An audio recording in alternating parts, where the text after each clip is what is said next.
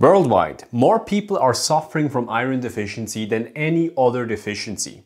In developed countries, up to 40% of the female population is severely iron deficient. In Western countries, the population that is at highest risk for iron deficiency are fellow vegans. In a 2021 study, up to 8% of the participants were shown to be iron deficient. So while studies on vegetarians and vegans always highlight that veganism and vegetarianism is beneficial for health conditions such as heart disease, cancer and type 2 diabetes, it is clearly obvious that iron is an essential nutrient that requires special attention. Even studies that show that vegetarians and vegans are not at a higher risk of iron deficiency than meat eaters always highlight that they talk about vegetarians eating a well-balanced diet. So while some of us do eat a well-balanced diet, a good portion of us are camping in the French fries and Oreos zip code. In this video, you will discover whether or not you're in the high-risk population of vegans that might suffer from iron deficiency. And hint, this is not just the campers in the French fries and Oreos zip code.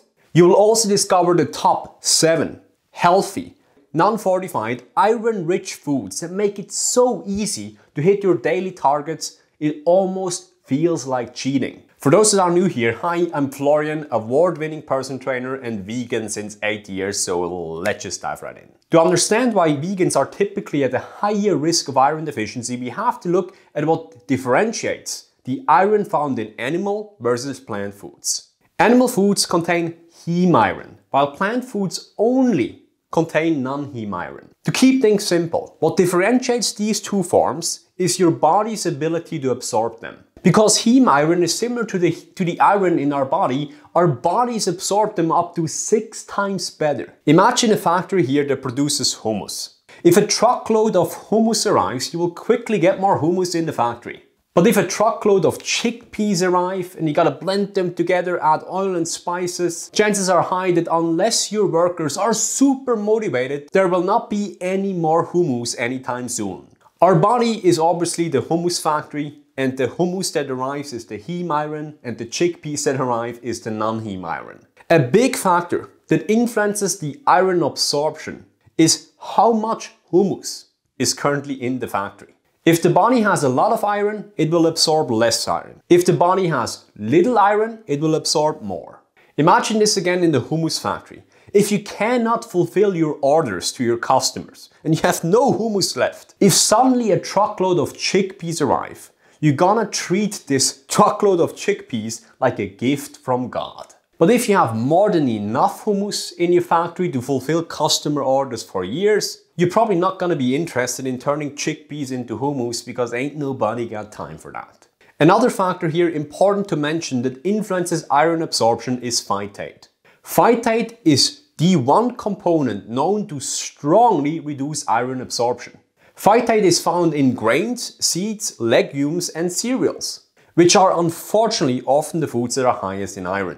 In this context, you can imagine phytate as this crazy, chickpea-loving truck driver that once the chickpeas arrive, steps out with a gun and prevents the workers from getting to the chickpeas. So yes, technically a lot of chickpeas arrive, but because there's this crazy truck driver, the workers can't get to the damn chickpeas.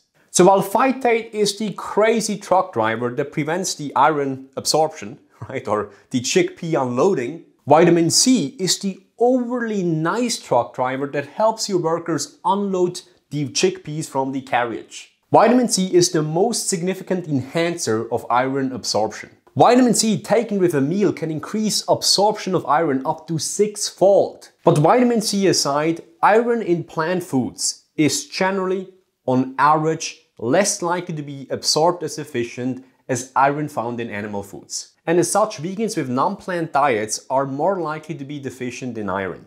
So should we all just immediately worry about iron? Hold on a second. Let's first see if you're in the high-risk population of vegans. Typically, the highest risk population of vegans are, number 1, women. Because women lose a significant amount of blood in times of menstruation.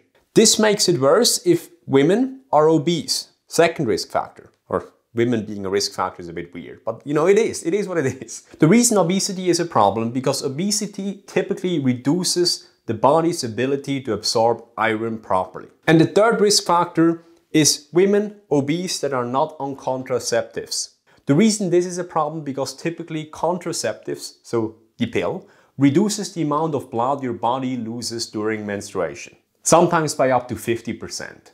So you're at risk of iron deficiency if you're an obese, vegan woman that is not on contraceptives, or you're experiencing above average blood loss. In fact, some researchers go as far and mention that menstrual blood loss is the absolute only thing that matters for iron deficiency, not whether you're vegan or not. So if you're part of this high-risk population, then it's worth to pay special attention to iron in your nutrition and also regularly check your iron levels with a doctor.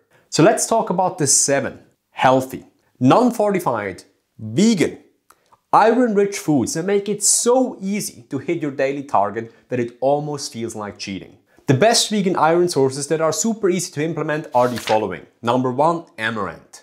1 cup of cooked amaranth contains 5.2 milligrams of non-heme iron. If you eat 2 cups of cooked amaranth per day, you almost got your required daily intake of iron, which is between 10 to 50 milligrams per day. Number 2, lentils, dried peas or beans.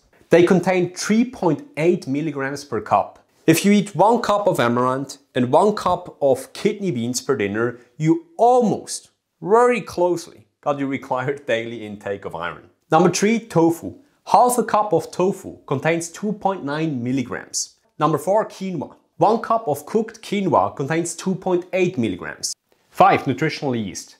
While they write fortified here, this is technically not fortified. So 5 grams of nutritional yeast contains 1.8 milligrams of non-heme iron. 6, rolled oats. 1 cup of rolled oats contain 1.3 milligrams. And number 7, almonds. 20 to 25 pieces of almonds contain 1.1 milligram. So in regards to iron-rich meals, here's what you would do to get enough iron on a vegan diet. You have 1 cup of rolled oats per breakfast and you combine this with 1 to 2 cups of soy milk. You have 20 to 25 almonds later on as a snack. For lunch you have 1 cup of quinoa with half a cup of tofu. And for dinner you have 1 cup of amaranth with a cup of cooked kidney beans. This gives you a total non-heme iron intake of, wait for it, 16.1 milligram per day, which is all the iron you need. Now that we covered health, the next thing you might be interested in is performance. Getting in your best shape on a vegan diet and being all that you can be. The best next step to get in shape is to download an absolutely free copy of the Fit Vegan Secrets ebook. It allows you to make the connection with your health and fitness similar as you did with veganism. Remember that one moment when you watched a documentary or maybe you read a book and it helped you make the connection which changed your behavior long-term for the better. That's what this book is aiming to create. The book has 109 pages and it's engineered to be read and mastered in a short afternoon.